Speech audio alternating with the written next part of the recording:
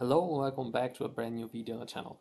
A couple of weeks ago I was invited at the ColourCloud in Hamburg, and that was actually my very first in-person presentation of a topic. And what I presented was Power BI and Power Automate.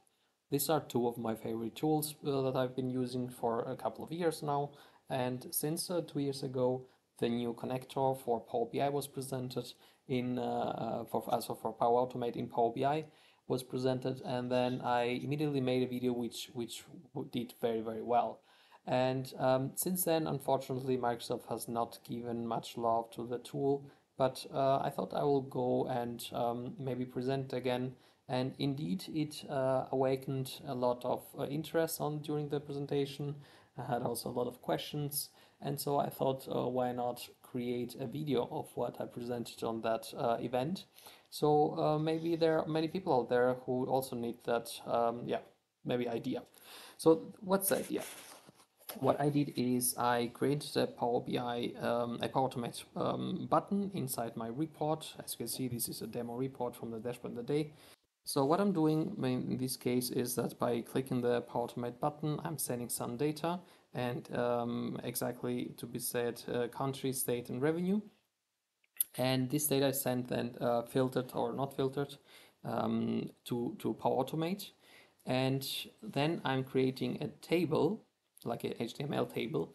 And you can either then from there you can do whatever you want. Like you can send that data like an email, because you can put HTML tables in an email, and you can make them pretty as well, which we don't have the time to do it today, but just as an idea for you.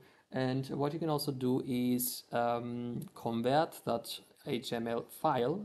First of all, you need to save it as a file somewhere in the cloud, and then convert it to a PDF. So you can send data as a PDF, maybe via email or however you like. Now, in this case, we're just going to save it in local. Yeah, so what I also wanted to mention is, sorry for not having the webcam on, but I'm not at home at the moment, so I only have my laptop, and I will try to make this as yeah, as simple as possible for the circumstances. Okay, so if you like the video, please make sure that you give it a thumbs up and that you subscribe to the channel. Have fun! Okay, so now we are back into our report, and as you can see here on the left hand side, I have already placed one, and we're going to take a look on how the final report for this use case looks like. And yeah, so for this use case, what we are doing is we are sending some data to Power Automate, and then we're putting that data into an HTML table format, and we can either send that via email, since as we know we can use HTML in emails, of course, and make them also like yeah, a bit more professional, a little prettier, and maybe put like company designs and so on and so forth. But we can also save that HTML file somewhere in the cloud as an HTML file, and then by using the convert feature in Power Automate from OneDrive, we can then create a PDF file out of that HTML file. So then maybe we can have like a PDF document with some data from Power Automate, from Power BI, sorry, and then you can then later on send that file somewhere else, or maybe save it somewhere. It's up to you. It's just an idea. The possibilities there are very many.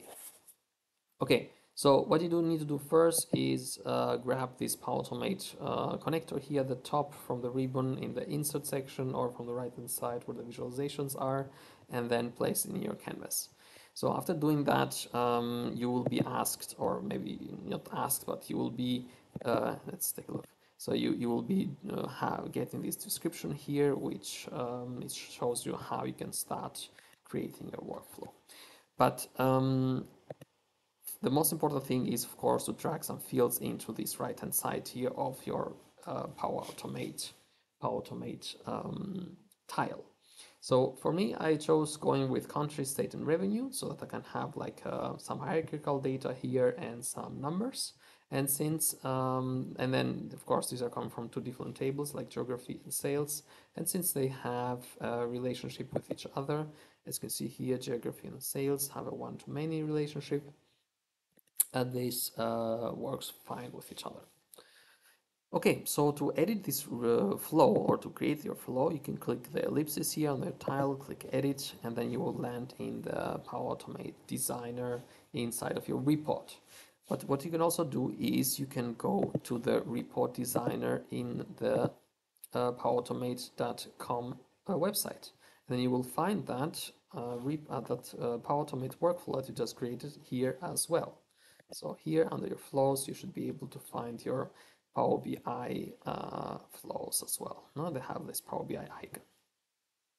And it's helpful because you have like a little bit more screen real estate to work with. Okay, so the flows that you can create from here are from template or the instant cloud flow. No, there are no other cloud flow types like scheduled or automated. Since we are placing the button on the screen, the flow will be triggered on the press of that button. So obviously, it's only instant cloud flow. And then what happens is that when you trigger the workflow, the data has from these fields filtered based on the slicers and where you selected in the report is being passed through to Power Automate. And then let me show you real quick the idea that I had, and we can click here on edit. And we can see here that when the Power BI button is clicked, this is our trigger, and you cannot do anything else with this here. So you continue then with the rest of the steps.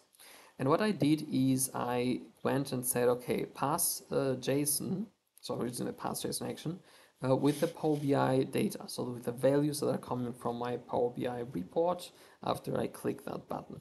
And I created this schema here where I have country, state, and revenue. Now, this one you can create by just test running your workflow, and then you have it in your run outputs of your trigger. So your trigger outputs, better said.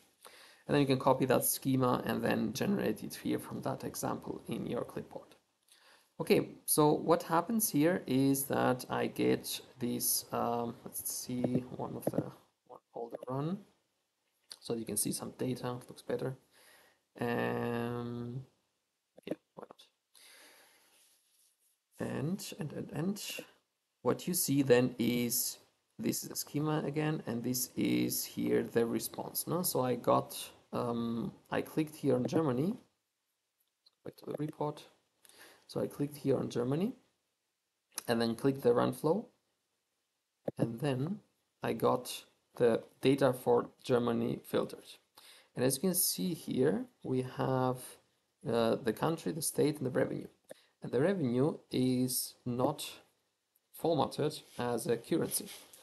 In my report, you can see we have the data here formatted. It says $37 million revenue in Germany. And that's, of course, split it down for each state in that country. Let's try zooming in a little bit. Oops. And if we see here, we have 3 states, Hamburg, Berlin, and then we have North Rhine-Westphalia. So if we see in our report, if we see in our flow, we have here Berlin, Hamburg, and North Rhine-Westphalia. So these 3 states and the revenue. So how can you go into this JSON here, response, and change the format of this revenue? For that, we can use the select option. So we are passing here that response from our parse JSON, and then we are changing the format to this format here. Let's go into edit real quick so that you can see how that is done. And here we are passing the body from the parse JSON, and we are mapping. So I just wrote down my columns, country, state, revenue, and then I'm just passing the data as it is for country and state because I don't want to format anything there. And for the revenue, I'm using this format number expression. So I'm formatting the number from that item revenue, and the format is this one here, CDE, which is for Germany. There's a website somewhere where these formats are shown. I will try to place that in the video description as well.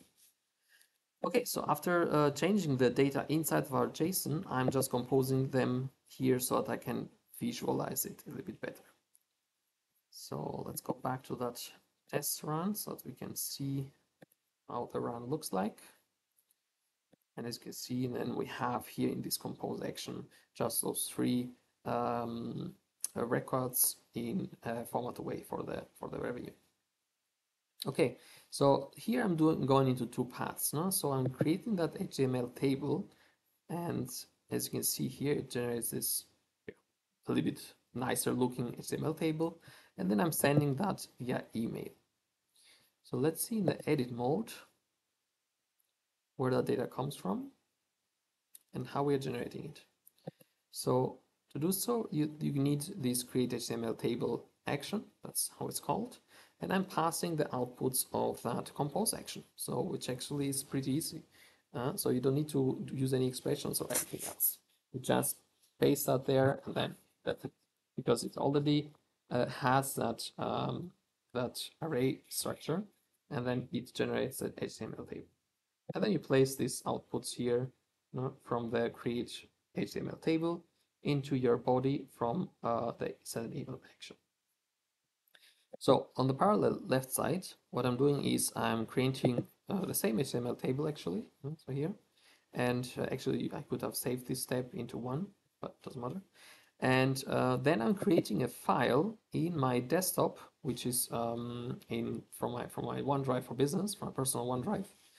And you need to make sure that you give it a name, of course, and the file type, which is .html. And you give here also similar like in the email, the outputs from this create HTML table. And then what I'm doing is I'm converting this file by using its path. So the path is already there after it has been created, which is pretty easy. And then I say, okay, convert it into a PDF. And since this conversion here does not create the file, it's just converted inside of Power Automate, you need to create that file with this type now. So I go again in my desktop and say file name now comes from this one here, which came from this one. So I just use that dynamic value file name, so I don't have to think about endings and types like here. And of course, the body from the file content of this conversion step. And after testing it, let's see, we should have one PDF file created and one email sent. So the email, if I open my emails now, oops, here. So there it is. I received this email, and that's the data. So it's, as I said, it's not 100% beautiful. You can still work on that HTML table, but it looks a little bit more readable for the user.